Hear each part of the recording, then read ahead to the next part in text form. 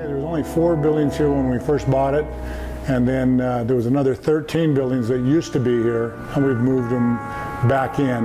They were up in the back canyons, and so we've moved them back in. But we just had to restore a lot of stuff. And I collected a lot of old rusty stuff, and so it was right up my alley.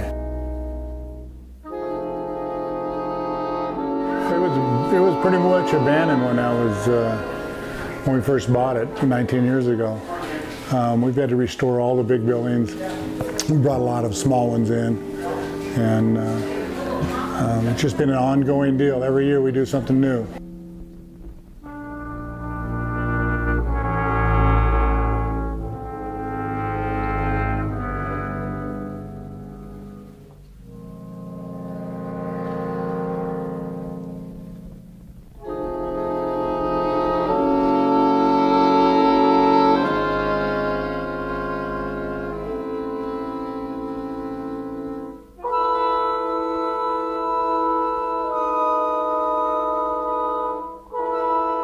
I've worked in the mines before up at the test site, you know, where they set off atomic bombs and things like that.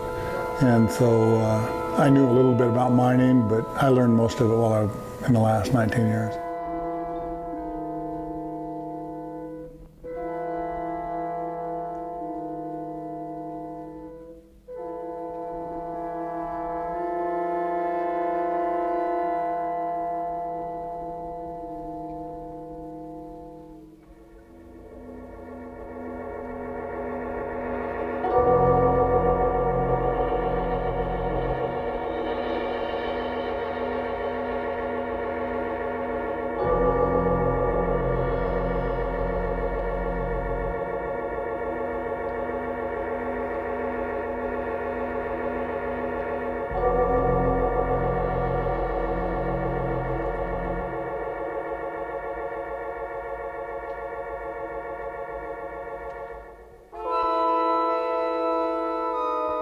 You know, it's just the oldest and richest gold mine in southern Nevada.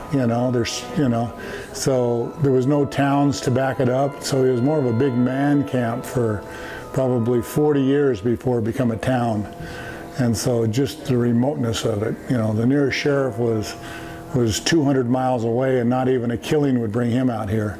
So it's just a bad place to be, you know. If you ever got hurt out here in the old days, it was over for you.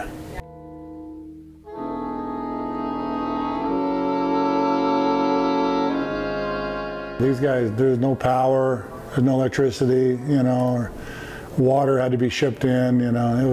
It was tough in the early days. You're in the middle of nowhere out here in the early days.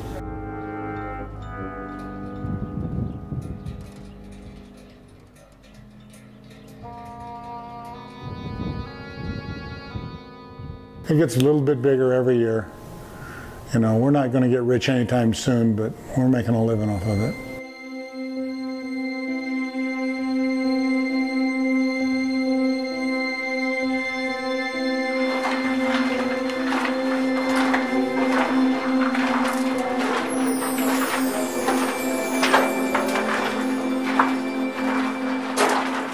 They leave natural bridges in here, so if you guys look, there's one right here. You know, this is just kind of holding the two pieces of mountain apart right here. There's one there, one there. There's 4 of them kind of going through here, just holding the rock apart. But we went down the ladder, and there was groundwater down there, and we just had flashlights. You know, there's no electricity or anything out here. And me and my dad were actually walking down there and just looking for ore carts and old stuff. And he's walking, and actually there's a little, kind of goes under the rock right there. Well, there's a shaft that goes down to the 400. You know, I wanted to keep its originality. You know, I don't want to turn it into Disneyland. You know, it might be hard to stop that from happening, but you know, I want to keep it real.